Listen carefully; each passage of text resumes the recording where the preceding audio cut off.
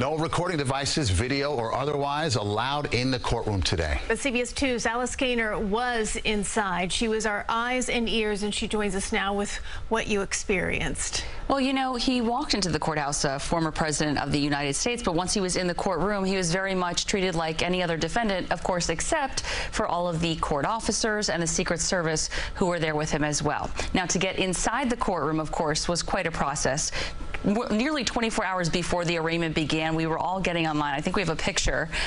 So while we were online, we were given, yep, there we go, out there since 5:30 this morning. But again, nearly 24 hours before this arraignment, we were lining up. So that green card in my hand, that meant I was going to get inside the courtroom. Roughly 50 journalists were able to get inside the courtroom. Everyone else had to go to about 2 overflow rooms there. One former President Trump actually got inside the courtroom. He was very subdued. You know, just watching him speak at Mar-a-Lago, he seemed more comfortable, more, you know, in his element. Here in the courtroom, you know, he couldn't behave that way, of course. So he walked in, looked straight forward, did not look at any of the press who were located on either side of him in the gallery, was a little bit hunched over, you know, walked right to his seat. Right there, he's surrounded by his defense attorneys. He added a third new lead defense attorney the other day, and so there they are right there. He said only a couple of things in the courtroom today. He pleaded not guilty. He entered that plea himself, and then the judge asked him a series of questions throughout the arraignment, and he, you know, explained that he understood what the judge was saying, but that's really all we heard from him. He exited the courtroom in the same exact manner. His head was down, looked straightforward. He did not look at anyone, which was surprising to us because, you know, he likes to chat with the press. But this was obviously a very different scene for him. And of course, when you go into that courtroom, it's very serious. And I think, you know, he did treat it as such. And it was just interesting to see all of the security. And it was also very hard to see him because of that security.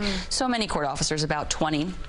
And then, of course, you had Secret Service in there as well. So anytime you were to shift around in your seat to try and catch a glimpse, a court officer would tell you not to move around too much. I mean, no electronics, no moving around. It was really, they were running a tight ship, and, you know, rightfully so, and everything did run smoothly. So it was an interesting day in court, one I won't, you know, soon forget. You know, you think about Trump for the last 40-some-odd years or more here in the city, this showman, this character who's always in control of every moment, right? He's the center of attention.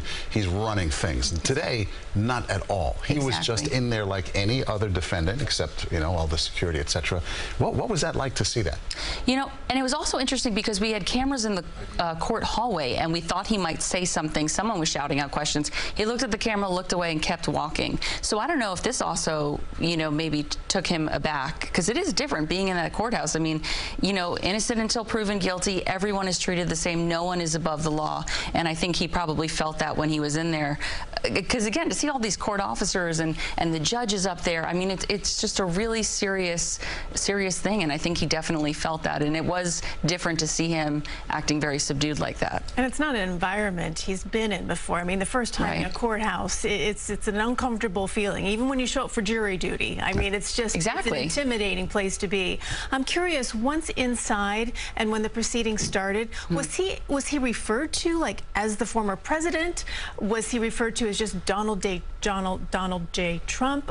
You know, how was he being referred to within the proceedings? Sure. Well, the indictment, I believe, you know, says, you know, Donald J. Trump. I'm trying to remember. That's a good question. I believe he was referred to probably as the defendant, because that's, you know, what you're referred to in that courtroom. I don't recall. Of course, there were references to the fact that he was running for re-election because there were some concerns with different things. So he was referred to in all different manners, but I'm pretty sure the judge definitely referred to him as the defendant, just like he would anyone else in that courtroom. And for those who've never been to the Manhattan Criminal Courthouse, it's not exactly a majestic, soaring building with high seat. This is not out of Architectural Digest. It's a pretty drab, dingy, kind of dank. Right. The federal courthouses are often ornate and quite beautiful, and then you go to Manhattan Criminal Court and it's rather dull inside. You know, in terms of security, normally we go through one screening procedure when you first walk into the courthouse. We had to go through 2. Second one on the 15th floor, they were going through our bags. They had the canine unit there sniffing around, and so that was also interesting to see. You know, the 15th floor, also the bathrooms were closed. I know a few reporters who had been waiting online were hoping to use the restrooms. Those were closed. Not good. So very, very different day for sure. Well, Alice, nice work. Great experiences in there. Thanks for sharing. Yes, and great teamwork getting us a spot in that courtroom. Truly. It did take a team, didn't it, Alice? Yes. Thank you.